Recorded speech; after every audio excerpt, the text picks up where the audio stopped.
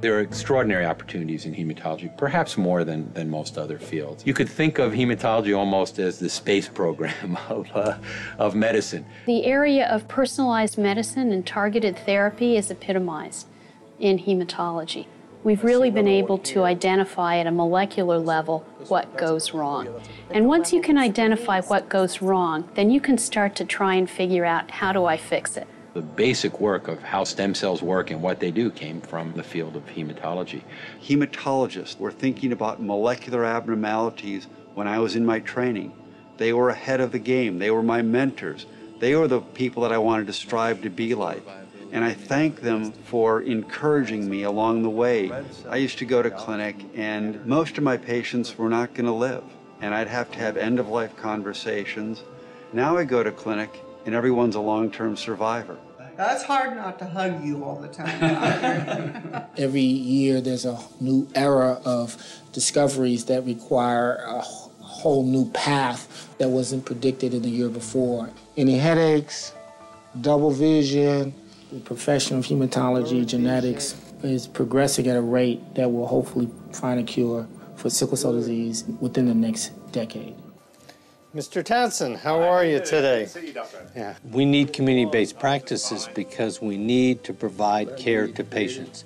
The patients like coming close by. They don't like to have to drive miles away to be taken care of.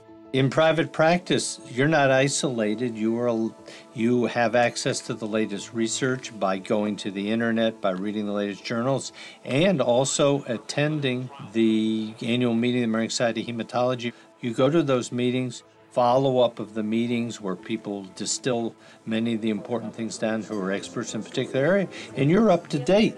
I was in pain. You were in pain. You were in pain for a long time, huh? Because they have these chronic diseases. We get to know the patients as people. We diagnose them as babies. We follow them through childhood. We follow them through adolescence. And in some cases, we continue to follow them as adults.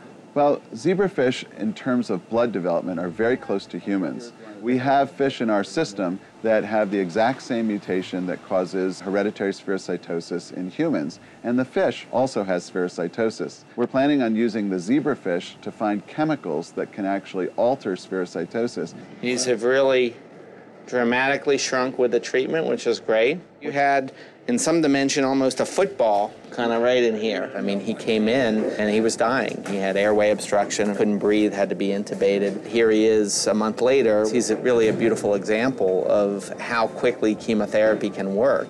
It's a special feeling to be able to make an impact for patients in this regard and to have this relationship with them. Hematologists are also the kind of people who love a challenge. All of the sort of interesting problems get referred out to specialists. I would rather be the specialists.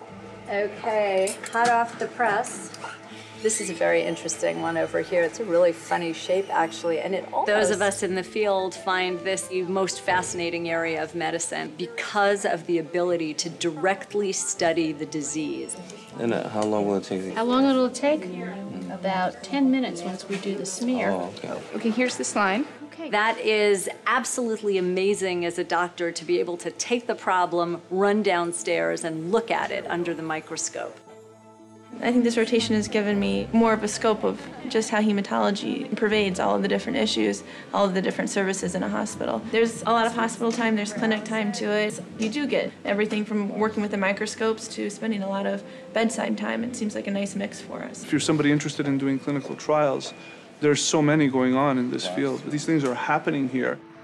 This is going to be one of the most rapid areas for translation of what we discover in the lab here into the clinic. Once we discover a gene that we think is fueling that disease or helping to initiate it, we're able to go after that.